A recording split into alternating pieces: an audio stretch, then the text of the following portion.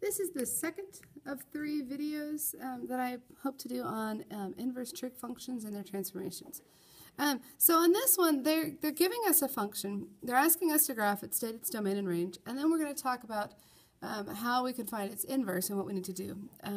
So to begin with, this is cosine. It's been pulled vertically by a factor of 2 and then shifted down 1. So we're going to go 1 to something like this. So we're here, we're here, we're here, we're here, we're here. This would have happened by 2 pi because we didn't change the period. Here's pi. This is pi over 2. This is 3 pi over 2. And likewise, okay, so we have something like this, where, and we know, pretend I can draw. Okay, we know that our domain is all real. And our range now, since we stretched it by a factor of 2 and then shifted it down 1, we're now going from -3 to +1.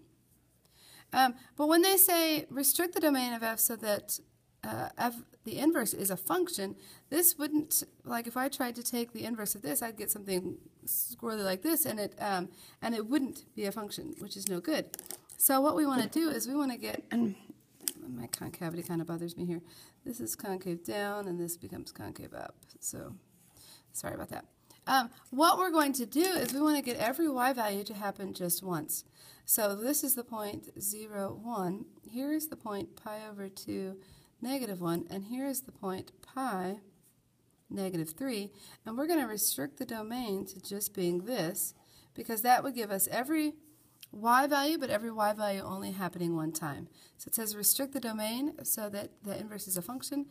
Okay, we will. We're going to go from 0 to pi.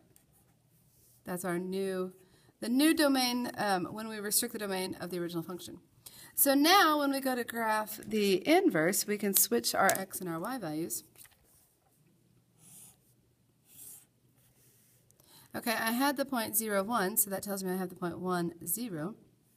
And then I had the point pi over 2, -1. So now I want the point, okay, what is this? This is the point 1, 0. I want the point -1, so here's -1. Pi over 2, let's say that this is pi over 2. So here's -1 pi over 2. And then I need the point -3, 1, 2, 3. If this is pi, if this is pi over 2, sorry. This is about pi, and we're here-ish. Okay, and so we have something kind of like that is our graph. And so the domain of this is going from -3 to +1. Oh, I labeled that as a coordinate, and the rest is tick marks, but you know what I'm doing. The domain went from -3 to +1. The range now goes from 0 to pi. And you'll notice the domain of this needed to be the range of the original, and it was. The range here should be the domain of the original, but if I used this domain, it would not be a function. So I have to use this restricted domain right here.